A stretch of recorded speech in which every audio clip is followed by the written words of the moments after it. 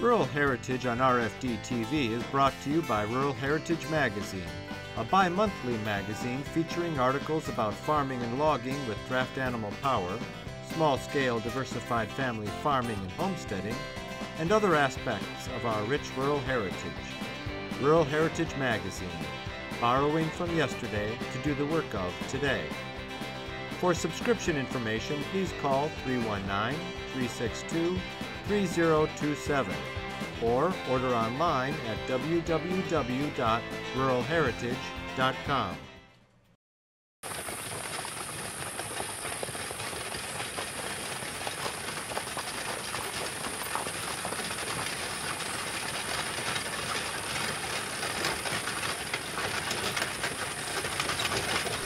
I'll tell you,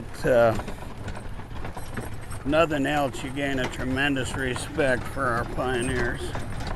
You talk about some tough people.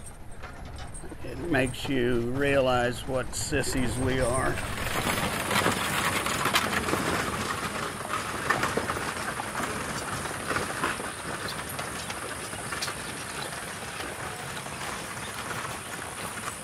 We'll take as many wagons as we can get. The Forest Service limits us to 200 people on our permit. So we quit taking registrations at 195 this year. And is it about 2/3 saddle horses and 1/3 wagons, something like that? We had 21 wagons registered this year. Okay.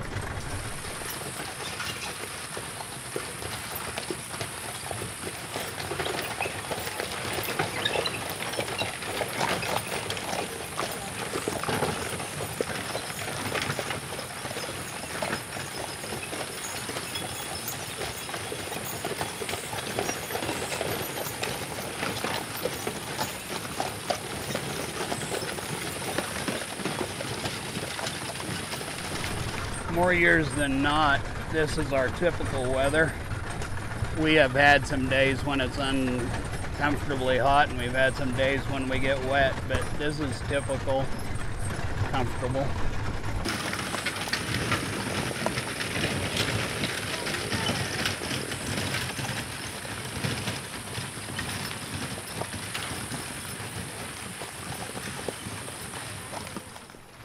Well, the first one I ever did with the Roundup was on blacktop solely.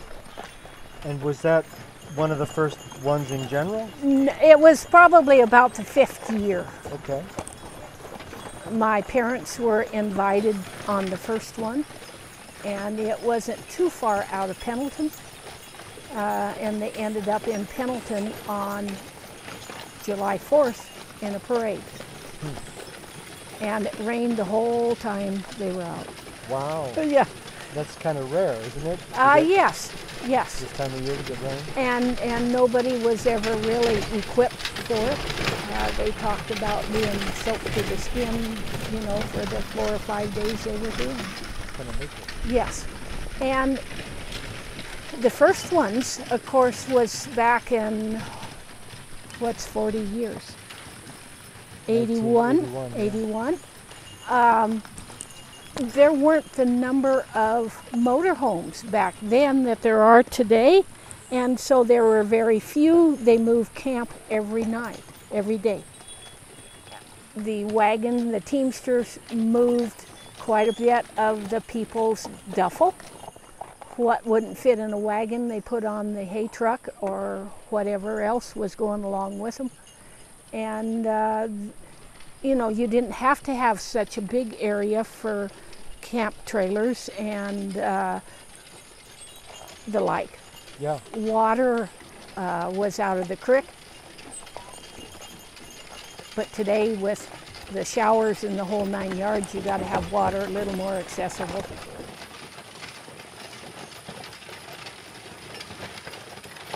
They've always had a caterer with them. The first one probably did it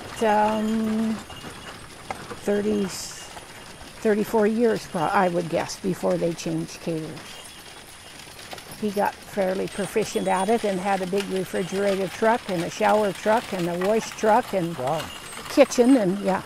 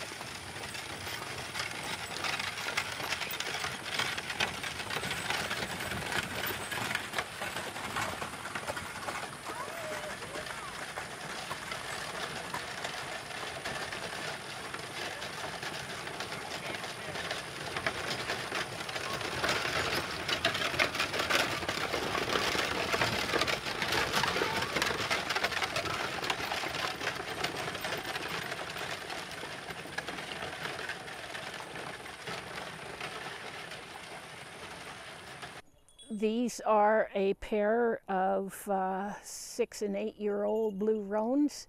The mare on the left side is Percheron. The gilding over here is Percheron Belgian Cross. I have a full brother to him at home, but he's black. We plow with them in the spring of the year, all 3 of them abreast. And then for teams, we match them anyway. Whoever wants to be, whoever's caught first that day. If you enjoy seeing how our ancestors lived during America's rule yesterday, you're going to love looking at these books. Volume 1 is fieldwork showing horses and vintage tractors preparing seed beds, planting, cultivating, and harvesting the crop. Volume 2 shows the work being done in the barn and farmyard, feeding and watering the livestock, getting the crop into the barn, milking the cows, shearing the sheep, and collecting the eggs. In Volume 3, we go inside the home to see the family in the kitchen canning vegetables, in the parlor listening to the radio, and in the dining room for family supper. We also head into town to shop at the general store or visit on the town square on Saturday night. Each book has over 140 large format pages. They sell for $24.95 each, or you can buy 2 for $44.95, or all 3 for $54.95 plus shipping. Call 1-877-647-2452 to order. That's 1-877-647-2452. So as president, is one of your jobs trying to keep people happy? Yes. Trying to be a little bit of a cheerleader maybe, or a little bit of a cheerleader, smooth some ruffled feathers. complaints department. Complaints. Answer, yeah. But mostly, you know, we can smooth everything over, you know. A lot of it is when they're just hot and tired and grumpy. Or, yeah. For this many people, there's not much that has happened. Right. Yeah. They all understand. We had our horseshoer that's up here come up and tell us that, you know, everybody just needs to have a good time. When you're hot and tired, something happens, just join the Oh Well Club and just say, oh well. So that's been kind of our motto this year. That's really good Yeah, advice. yeah. And walk away. So do you have a farrier here all the time? We do, So yes. Yeah. Is he or she on the wagon train or still up at camp? He's in, he rides every day. Okay. And he's probably riding drag for us. We have, you'll notice that we have the scouts ahead of us, and then we have a Sweep. Yes, sweep. We call him drag, ride and drag. Okay. Then we have someone that rides drag for the horseback riders as well, so we get the gates shut. Sure, okay. Yeah. So we're Like yesterday, you would have had to have opened and closed the gate. Right, yes. So it's pretty, and those are volunteers that just show up, that they are part of our committee. Okay. So they paid to come and work too. Yep, okay. Well, I just can't say enough about our participants. We have some amazing people from all walks of life. We've had people come from England that couldn't come, and Canada, and Australia, Pennsylvania. Someone from Pennsylvania's here. So the overseas people, because of COVID, they couldn't travel. They couldn't come, right. yeah. And we miss them. Sure. So one of the other things that I think people probably might not think about is some of the contingency plans you have to come up with in case of, God forbid, there should be a weather problem or a fire or whatever, or somebody cutting their hand or something. Yes. So we have an EMT here who also paid to come up here, who has been running around. We have to redo routes a lot of times because of, you know, depends on who we have. Maybe someone's not capable of handling one of them, or their wagon or their stock. We've been weathered out before and kind of hunkered down. We've also been, some of us are diehards and go out in the weather. Sure. We've had hailstorms, you know, make us cut our plans short. And we haven't had problems with a wildfire yet, but we have a radio, we have a HAM team. I don't know if you knew that or not. Yeah, I did get it on tape, but yeah, I heard that. Yeah, we have a HAM team that is monitoring it the whole time we're out on the train, so they can get a hold of somebody. I'm also a member of the Forest Service, and I can call in for our dispatchers who are very well versed in emergencies. They know where we're at. Yeah, so.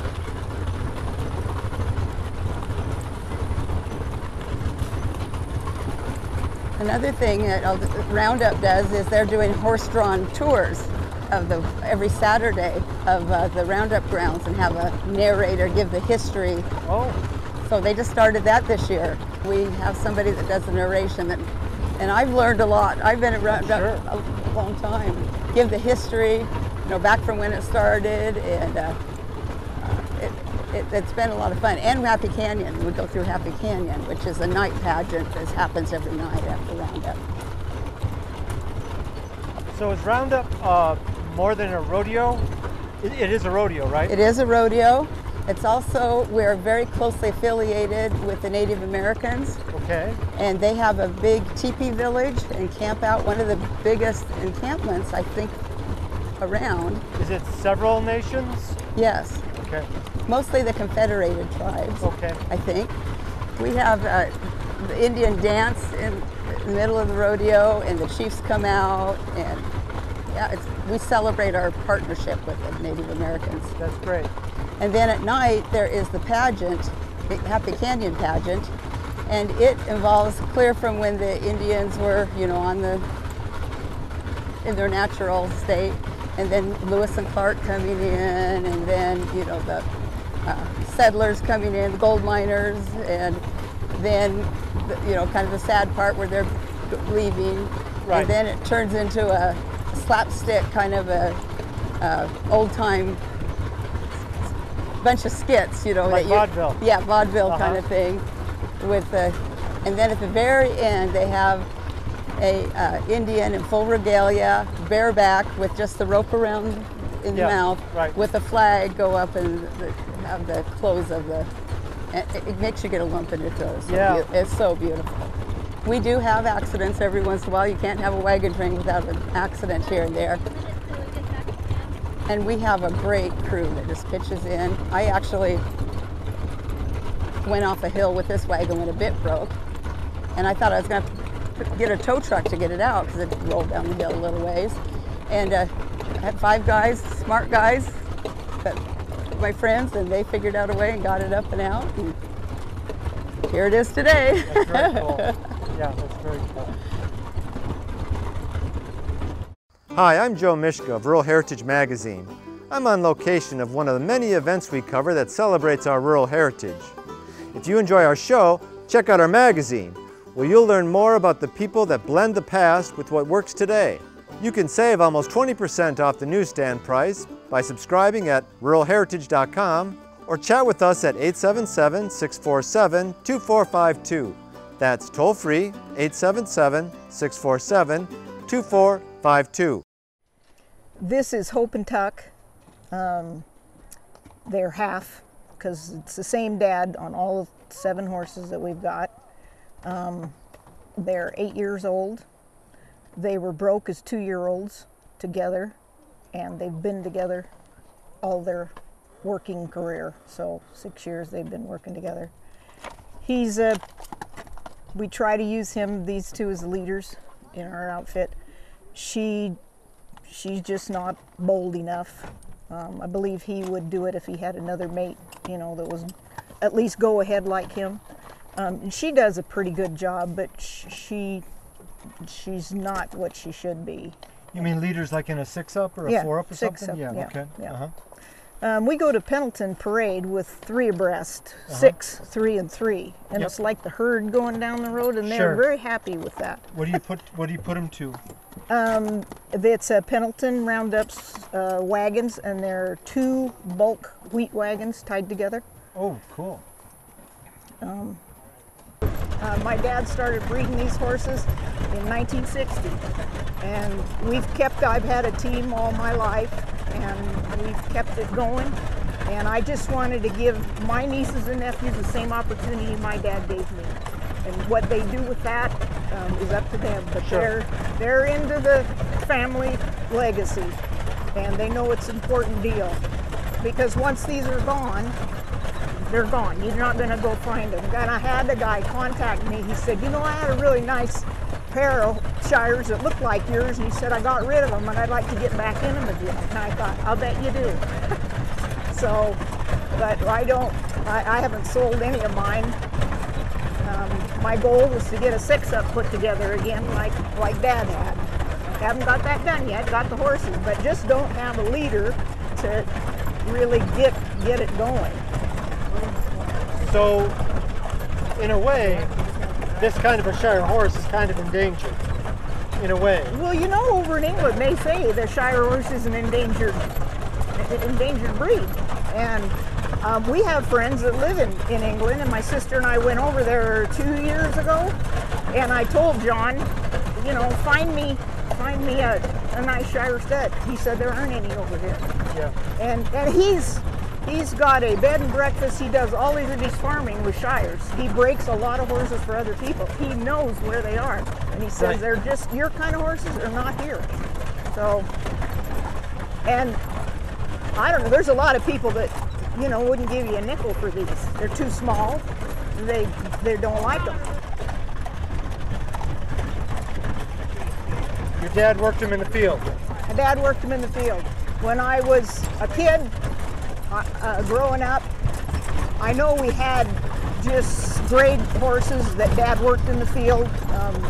You know, planting corn, hoeing corn, or weeding corn. We mowed hay with them. We raked hay with them. We plowed with them. So we have a whip generally to keep them from backing up when we're stopped. I rarely use it going forward. Right. But if you put them in the field, would they slow down on a cultivator or a plow? Oh yeah. Well, I raked some hay with them just last week, and they're just okay. You wouldn't even think they were the same team. Yeah. Nice and quiet. I mean. Right. You know what? It's just environment. When you change their environment, they're enjoying themselves. And you can tell they're enjoying themselves. Well, I'll tell you what, they don't go back to camp and lay down and sleep. They could go another 20 miles without any issue. Yeah, I can tell. But the driver can't.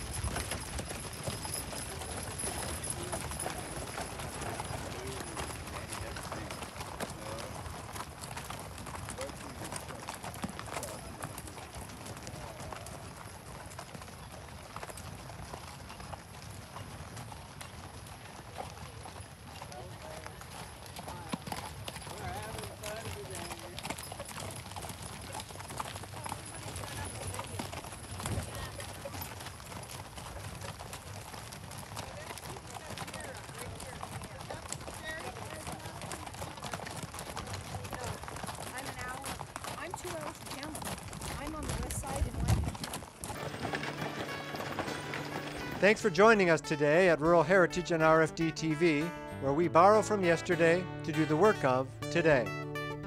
This program is available for purchase. To order your copy, please call 319-362-3027 or visit www.ruralheritage.com. Rural Heritage is a bi-monthly magazine dedicated to draft animal farming and logging, as well as other aspects of our rich rural heritage. It is published by Mishka Press, which also offers a complete line of back-to-the-land books, DVDs, and calendars. Call or write for a catalog or subscription information, or visit our website at www.ruralheritage.com.